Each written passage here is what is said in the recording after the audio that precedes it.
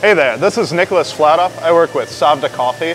I'm a technician with them, and I'm really excited to be standing here at Onyx, which is one of Sovda's earliest partnerships on the optical sorters. We recently had the pleasure to come back out and do some more optimization and get a second optical sorter in with Onyx as their workflow has expanded. In that process, we were able to come up with a couple really awesome special integrations. Onyx has three primary workflow stations that touch the Sovda equipment. The first is the transitioning from the roasted coffee into the lift system. We were able to come up with a sensor unit that automatically starts lifting the coffee once the coffee is dropped from the roaster. That was a unique solution that was first installed at Onyx and designed in collaboration with Onyx. From our custom compact auto start hoppers, we have a special conveyance system. This one is integrated with a food-safe clear plastic tubing that just increases the aesthetic appeal of the roastery, since you can see it straight from the cafe at Onyx HQ. The conveyance system is a vacuum-driven system, so we've got a beautiful vacuum manifold on the exterior of the building to keep noise reduced, and that will actually pull the coffee through the tube into a specific cyclone system that, when that opens, drops the coffee into a pass-through hopper that will penetrate through the floor and basically place the coffee relatively gently on the top of the Pearl's vibrator plate so it can be fed into the optical sorters. Finally, getting down to the Pearl Minis, this is really the gold of the Sovda Onyx partnership. We have two Pearl Minis running in parallel to meet Onyx's really awesome capacity here, running a 35 and a 70.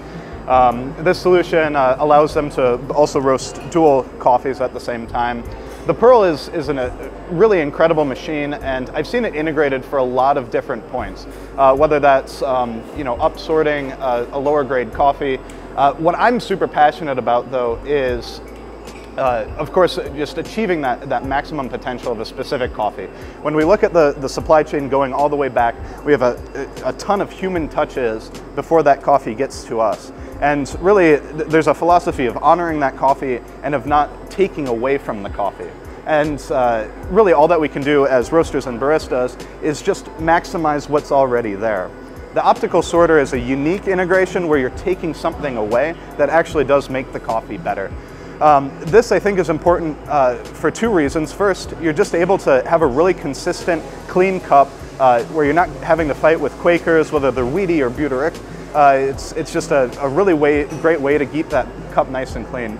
But I think more importantly, going into a future where climate change is consistently affecting our coffee quality, we're already seeing it with natural process out of Ethiopia and some impacts just globally on the coffee quality and particularly the price for a good quality coffee. What that optical sorter is giving you is another line of defense to be able to either buy a lot from a farmer that had a bad year and still be able to get them money, still be able to purchase that coffee, clean it up and sell it for a profit. And really just hedge against the uncertainties that the specialty coffee industry is facing in the future. Onyx has been there from the very beginning for Sovda, purchasing one of our earliest units, I think the first unit in the United States. We're super happy to be coming back and getting a second integration with Onyx, putting the Sovda brand out there. It's very exciting for us.